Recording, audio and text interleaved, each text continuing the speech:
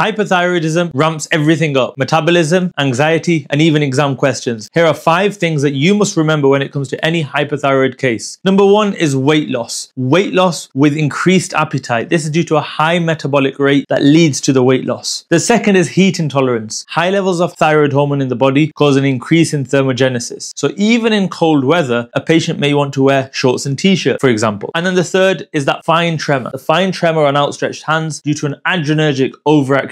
Fourthly, we have palpitations for 2 main reasons: either because of an irregular heartbeat, so atrial fibrillation, often seen in older patients, or just simply due to sinus tachycardia. And then we have the goiter, the classic goiter that's seen in Graves' disease, a smooth, diffuse enlargement around the thyroid gland that can also cause a carotid bruit to be elicited on examination. Finally, with Graves' disease, you can also see exophthalmos, the protrusion around the eyelids, often presents with dryness or blurred vision. So there you have it, 5 clinical tips on hyperthyroidism. Learn them, spot them, explain them, and start your free trial with us today at mediclaunch.com.